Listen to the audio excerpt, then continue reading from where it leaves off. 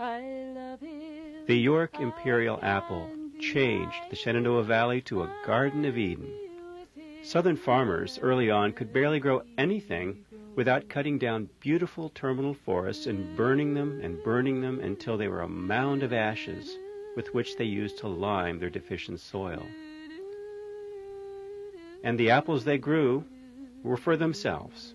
They were fed into crushers and then into presses to make cider, and then filtered through stills to make applejack. Cider vinegar was made, apple butter, and pies. But then the commercial apple industry in Virginia, West Virginia, and Pennsylvania began to grow in the 1830s because of several big breaks. The United States' ambassador to England, a Mr. Stevenson from Albemarle County, Virginia, treated Queen Victoria in 1837 to several barrels of delicious Albemarle pippin apples from his home state, and she loved them so much she lifted the trade restrictions on these apples into England. They became a phenomenal favorite, demanding soaring prices, which made Virginia apple growers rich.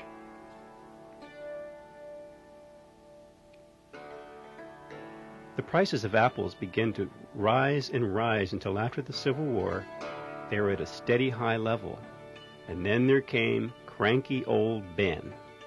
That's the Ben Davis apple, often called the grower and shipper's dream and the apple eater's nightmare. It's a dream to the grower because it stored well, it kept well, and it was hard as a rock. And it grew on any soil, anything between pure clay and pure sand. Now, for the eater of the old Ben, it was a little bit like eating a stone. Some of the other big breaks were the invention of liming by Edmund Ruffin, the discovery of an island made almost entirely of bird dung off the coast of Chile called guano, gave the farmers more with which to fertilize their soils. Now, the York Imperial had a slow, steady appearance. There was once a Mr. Johnson living in his farm in York, Pennsylvania, who noticed boys gathering all the apples under a strange outlaw apple tree on his farm. In 1820, he grafted from that tree, creating new trees, and sold them. And in 1871, the National Pomological Association declared what an excellent apple this York Imperial was. In fact, it's an excellent apple today. It gives that yellow hue to the applesauces which you eat, gives that tang to many of the cider vinegars that you taste, and it gives that firmness to many of the apple slices that are in cans and jars that you buy at the store.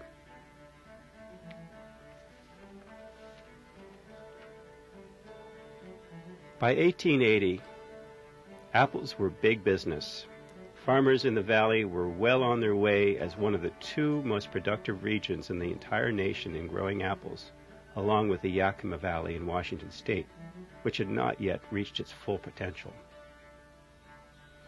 The epicenter of this booming apple industry on the East Coast was Winchester and Martinsburg.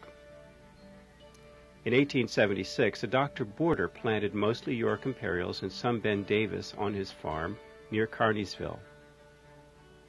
He knew he had something going, even though his neighbors laughed. A railroad line, a mile away, excellent soil, and an excellent product. 10 years later, his success was so great that an explosion in orchard growing increased many-fold throughout Berkeley and Jefferson County. This boom was aided by the federal government, who in the 1880s paid for the creation of agricultural experimental stations to disseminate new ideas in growing apples, which are still in existence today.